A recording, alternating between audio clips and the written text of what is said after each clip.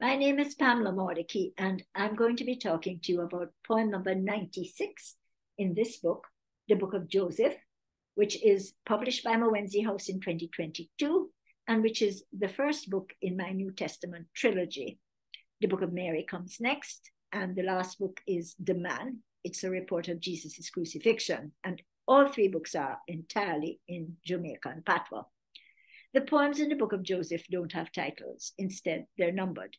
And whereas the Gospels are sources for the events in The Man, and to a lesser extent, the Book of Mary, they supply only the bare bones of some of the events in the Book of Joseph. Events such as Mary's betrothal to Joseph, the birth of Jesus, the flight into Egypt. Indeed, I make up the details of the recorded events. They have to be fleshed out. So most of the Book of Joseph is imagined. And I had a good time creating Joseph's story outside of the gospel events. I gave him a first wife. He needed a first wife because traditionally he's regarded as a widower, although that's not in the gospels anywhere. I gave him a very spunky first wife named Deborah. I gave him children. I gave him grandkids, gave him other relatives. And poem number 96 picks up his story at the point where his two daughters by his first wife, Judith and Sarah, married two brothers, Joshua and Luke. It describes the wedding, describes the birth of three grandchildren, a girl for one couple, twin boys for the other couple.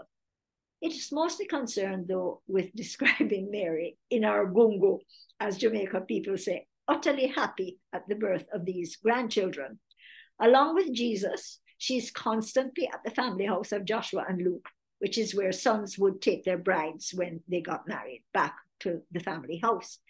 And eventually Joseph protests and says, for one thing, although you only want to help, you don't want to make Ruth, who is the woman in that house, she's a grandma, you don't want to make her feel old and useless.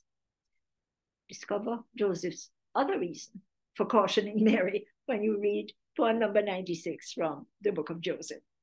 Thanks for listening.